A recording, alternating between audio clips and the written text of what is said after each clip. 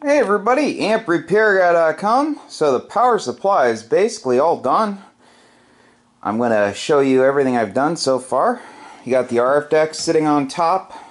I do not have the plate installed underneath the RF deck. I need to get some thicker gasket material. The stuff I bought was just garbage. So I will remove the RF deck. I'll show you what I'm talking about with that. So, nice and pretty, huh? So, I thought I bought a twist lock plug, but I didn't. So, you got the 4-conductor SOOW cable. I'm going to cut it to length. It's still a little bit long. It'll connect here. Got the 220 going to the RF deck, B negative, and a ground. We'll have another ground going from here to here. Braided strap with ring terminals, also here to here. And the high voltage cable will come out and it'll be hardwired to the RF deck, and it'll go in here, and I'll show how that will connect. So, got the filament connections. These are 100 amp SuperCon connectors. I used the Allen set screw and I soldered them. So I'm just really particular on my connections. I just want to make sure they're very solid. So I'll plug in, and you got the other one, plug in, and then the cathode returns right here. So it's got that banana type plug. We'll have a little jumper go here to here, and then these are your filament test lead points. I'm not going to go over all this stuff. I'll do that in the end. I've covered this stuff in the other videos. So okay, so I'm going to pull this off, and I'll show the top of the power supply section. Be right back. Okay, so this is the bottom cover for the RF deck. See the blower outlet hole, and this is a fitting for the pressure interlock switch. You can see.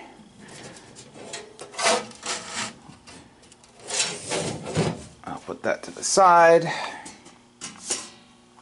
This is the gasket material I bought. It's just garbage. It's garbage. It's more of like it's just garbage. It's really thin. I get some thicker stuff. So the gasket will cover this entire area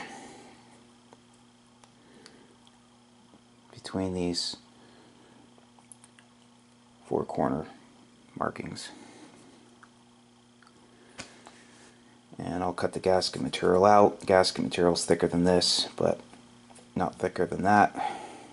So it'll be right at the edge of the top of that. So, okay, I'm going to pull this off. Undo these screws, pull it off, and I'll show you the inside. See you soon. Okay, so here's the inside.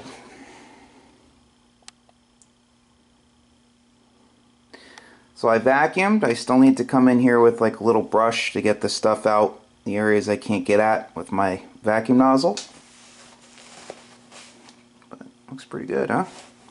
So you got the pressure interlock switch, got the tubing coming off of it. I'm going to cut it to length, and that will connect to the barb fitting I showed you before that protrudes up into the bottom of the RF deck. Got the connections on the blower, crimped and soldered, heat shrunk. They connect over here, plenty of slack, so you can take the cover off and place it on the side and then loosen the screws. So we'll have to do a final hardware check. I'm going to replace the hardware on this side once I have it tapped, and I have to add some split washers here and there under these terminal strips. So we've got the 4-conductor SOOW cable, the ground, the 2 hots, and the B negative. The reverse connected diodes. Clamp the B negative to ground. The B positive will come through this grommet. The GTO wire that carries the B positive for the plate will be within like a braided material, and that braided material will have a ring terminal which will be at ground potential. So the customer will take the cover off, run it through here, connect the ground, and then the center conductor will have a ring terminal connect underneath this screw right here, and that'll have an internal tooth crush washer slash lock washer, whatever, underneath it. So this was a lot of work. It came out nice. Capacitor for the blower, and yeah, I set this up so if he damaged this cord somehow, you can always, let's see, there's some shavings in here. Like I said, I'll come back in here and vacuum again. I got a lot of other stuff to do today. It's holiday weekend, so, but got most of it out. So you can always disconnect the leads and replace the cord. Same goes for the filament leads. I don't think you'd ever damage them, but you just never know. Here's that resistor I was talking about. This is the cathode return. So if that jumper were disconnected that I showed you previously, the cathode would never float above ground because it has 25. I have a box of these. It doesn't have to be this big. This is like stupid. It's like crazy overkill, but I have like over 100 of these. So there's one of these down here, one in the RF deck. So worst case scenario would be floating 50K above ground. Actually, no, it'd be more. 50 plus, it'd be 75K because you have the bias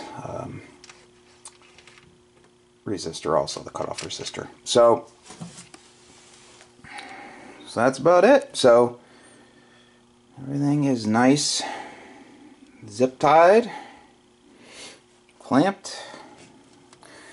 I love clamps, I love zip ties, I love making everything nice and clean. So we are almost there. Almost there.